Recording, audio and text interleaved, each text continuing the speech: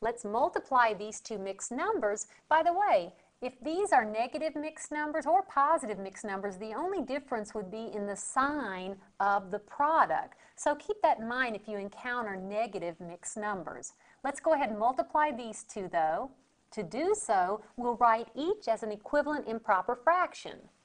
Remember how to do this. 3 times 3 is 9. 9 plus 1 is 10 over the original denominator of 3.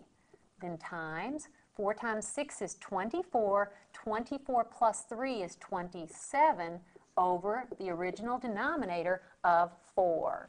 And now remember, to multiply, you don't have to have a common denominator. It's simply numerator times numerator over denominator times denominator. And now let's look for any common factors. I know 3 and 27 have a common factor of 3, and I know 4 and 10 have a common factor of 2.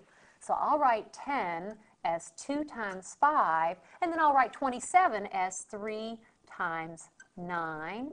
In the denominator, I'll simply write 3, and then I'll write 4 as 2 times 2. So we see those common factors that I was talking about. By the way, if you prefer the prime factorization method, please feel free to do so.